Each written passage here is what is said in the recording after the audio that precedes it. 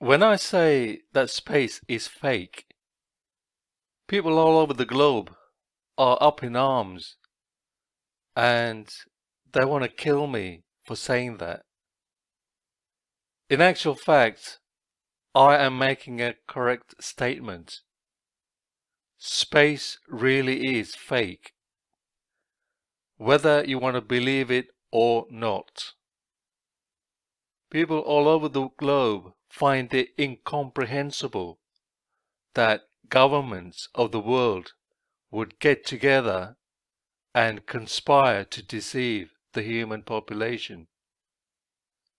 99.99% of the human population do not know what is really going on in this world. They get up in the morning, Joe Blogs on the street, get up in the morning, go to work, return home in the evening, watch television, then go to bed, and repeat the same pattern for at least another 4 days. And they're so happy in this world, just following the same regime, the same routine. To put into context what I'm saying, we have to go back to the beginning of the 20th century when the Wright brothers invented the aeroplane. And when they started to fly at altitude and over long distances, they began to find anomalies. For example, if the Earth has a circumference of 24,901 miles and a radius of 3,959 miles, you would notice a curve or even a drop in the elevation of the physical nature of the Earth, the ground. And they did not see that. They were flying level at, say, 20 to 30,000 feet in the air. They found that the ground beneath them followed the aeroplane perfectly level. And of course, the idiots who believe in the spinning basketball in the vacuum of space say that the aeroplane was following the curvature of the Earth. Utter rubbish.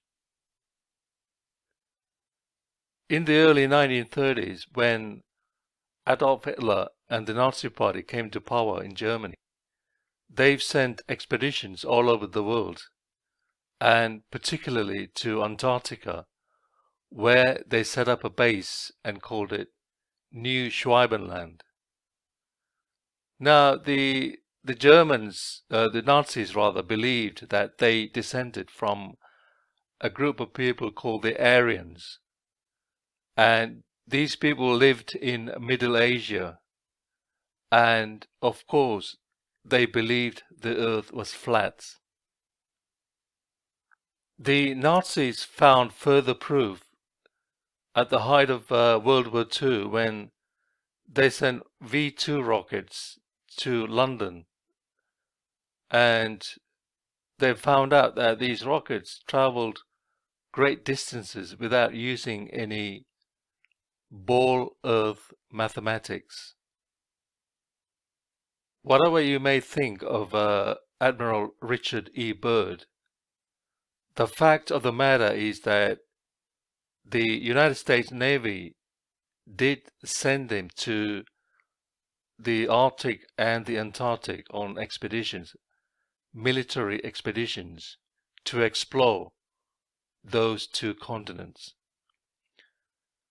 And he claimed to have found anomalies at either end.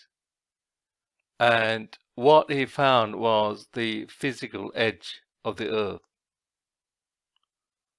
As a direct result of these findings, they set up the International Geophysical Year 1957 to 1958. Scientists from all over the globe participated in this venture. What they found set up a chain of events that resulted in the creation of NASA, and the Antarctic Treaty. Also, don't forget, just after the World War II, they created the United Nations, the controllers of the New World Order or the One World Government. And every world legislation has to go through the United Nations. Well, what about the Russians, I hear you ask? What about them? Well, they were in on it as well. The leader of the International Geophysical Year, Professor Van Allen, yes, he of the Van Allen belts, had already invited the Russians to join the scientific endeavor, and he invited them in 1954. Don't forget, the Russians were the first to fake space with the ridiculous metal ball with antennas called Sputnik 1. Then they had the audacity to claim that they put the first human in space, Yuri Gagarin. Then in July 1969, the United States government and its executive office of NASA committed the most fraudulent event in human history. They claimed that they had sent 3 men to the moon, where 2 of those men descended to the lunar surface, walked around a bit, took some photographs, then blasted off from there and back to Earth. Yeah, right. Cool story, bro. What about all the people who work for NASA? Are they all lying? No, not really. Those technicians who you see on the picture, they go to work, they're given specifications to build a contraption like the one you see on the picture, and they just do their job. They build that thing and they think that will go into space.